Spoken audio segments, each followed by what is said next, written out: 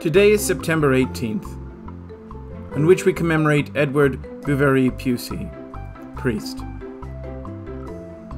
Born in 1800, Edward Pusey received the best education available to him, and soon became a renowned academic in England. For 50 years he served as the Regius Professor of Hebrew at Christ Church, Oxford.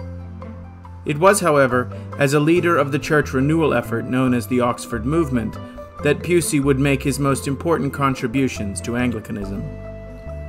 Ordained in 1828, by 1833 Pusey had become a supporter of John Henry Newman, John Keble, and the other English clergymen and theologians who were involved in writing a series of pamphlets designed to bring liturgical and missional renewal to the Church of England, known as the Tracts for the Times.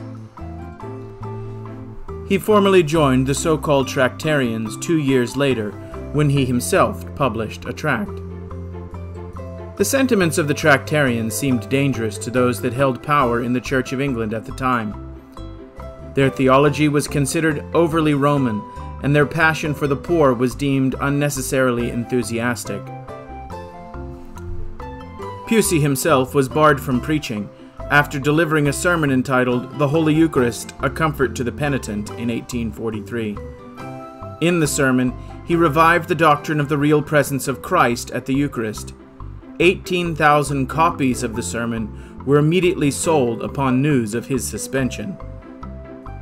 When John Henry Newman abandoned the Church of England and converted to Romanism in 1845, Pusey took on the mantle of leading the Oxford movement, thereafter often called Puseyism. His faithfulness and integrity to the Church of England demonstrated to the people that the Catholic faith could find full expression within Anglicanism, and feared mass conversions to Rome were avoided.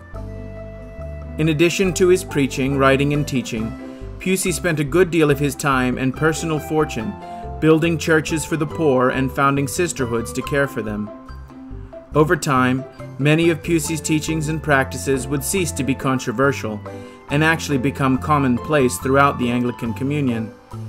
Edward Pusey may be greatly credited with reviving the liturgical and missional zeal of the early church in an Anglicanism that in many places had grown stolid, entrenched, and impassionate. He died on September 16, 1882. Let us pray. Grant, O God, that in all time of our testing we may know your presence and obey your will, that following the example of your servant Edward Pusey, we may with integrity and courage accomplish what you give us to do and endure what you give us to bear, through Jesus Christ our Lord, who lives and reigns with you and the Holy Spirit, one God, forever and ever.